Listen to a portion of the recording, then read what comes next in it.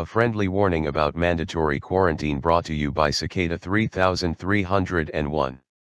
We noticed that your race haven't yet shut down liquor stores yet because you are worried that if you did no one would be able to get alcohol to support their disease. What you don't realize about mandatory quarantine is that you have shut down places to get healthy like health clubs but keeping open stores to support disease. This will bring on two things in quarantine. The ones who are healthy will hopefully figure a way to exercise properly and become very strong. Then perhaps most of the population will use this time to promote their illness that they don't realize they have till it's too late. They will drink themselves to death, smoke more or eat more. The United States has more overweight people than any other nations in the world. This has been Cicada 3301, a worldwide organization for peace and good health.